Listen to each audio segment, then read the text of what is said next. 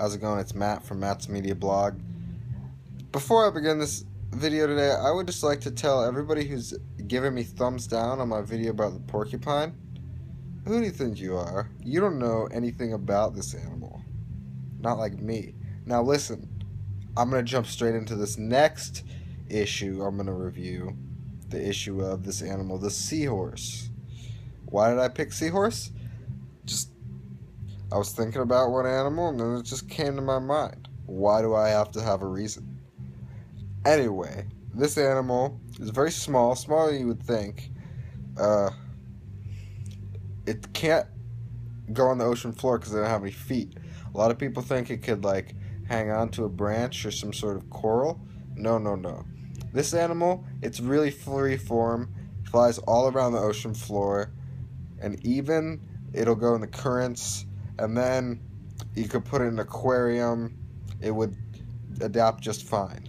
Now, this animal to me, I've never truly touched one of these animals, so I don't know the texture. But if I was to see one of them in the wild, I would probably make a grab for it, just to be sure that I knew how it felt. I really like this animal, and I really like the emotions I get when I look at this animal. But to tell the truth, I've just been a bit upset this whole review because I'm thinking about all these haters to my blog. So many people giving me negative reviews for my porcupine video. To me, that just says you don't know about any animals. If you want to say anything about animals, you should probably do some research first.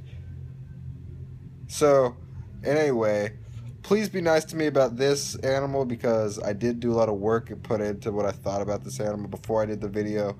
Just because I think I gotta step up my game. If these people are going to hate and they're going to like judge me so harshly, I gotta be on my game to the point where it's undeniable. You understand what I'm saying? Like, you look at me and you say, this guy has animals. He must have one of these animals in his home. He must be dealing with it every day to know all these facts. And maybe I do. Thank you, Matt's Media Blog. Subscribe, or maybe just don't subscribe and be nice to me in the comments and give me a support. Thank you, Matt.